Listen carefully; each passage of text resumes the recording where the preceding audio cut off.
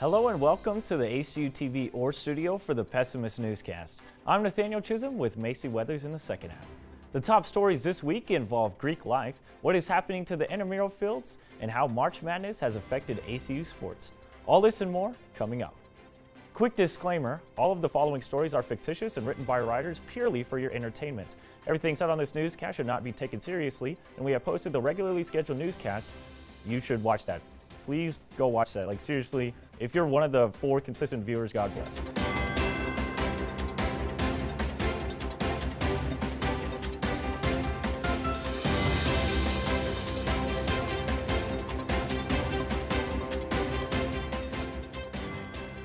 After a successful freshman new member orientation class, ACU Greek Life has decided that they will allow high school seniors to join their fraternity or sorority. While there are some challenges regarding the rules for these new members, Greek Life has completely ironed everything out without any complaints from the student body whatsoever.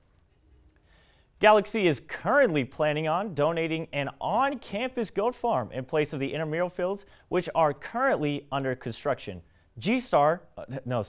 Galaxy said that money primarily came from alumni, and they are looking to benefit all students of ACU with this new goat farm. These goats will also be available to the groundskeepers of ACU to help with certain landscaping or maintenance projects. Here's Macy Weathers with whatever else the writers come up with.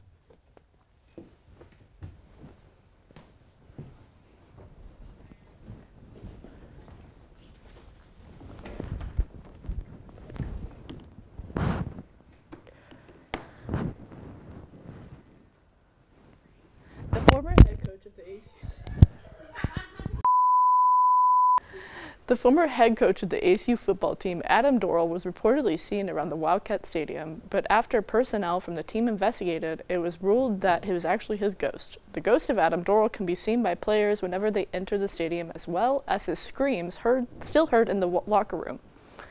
As already the mediocre football play became worse, football team became worse, athletics called upon Cyrus Eaton to cleanse the stadium. Cyrus assembled a team of Ghostbusters and took care of the issue earlier this week. Men's basketball head coach Brett Tanner has been a part of an interesting phenomenon during the season play.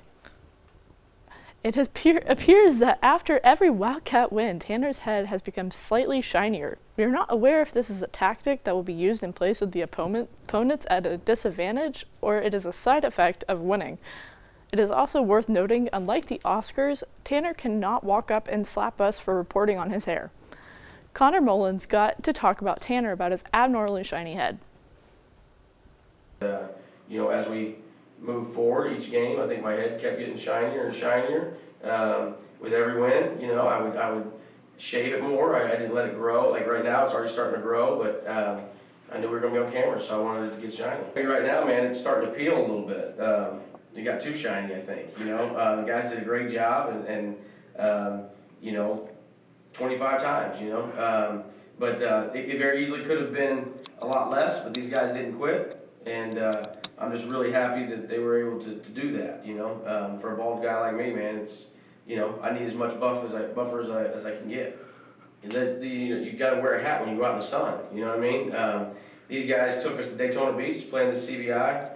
I'm the only one on the staff that wasn't smart enough to bring a hat, and I'm the only one that needs a hat. And so now I'm shaking off flakes from my head peeling from the sun.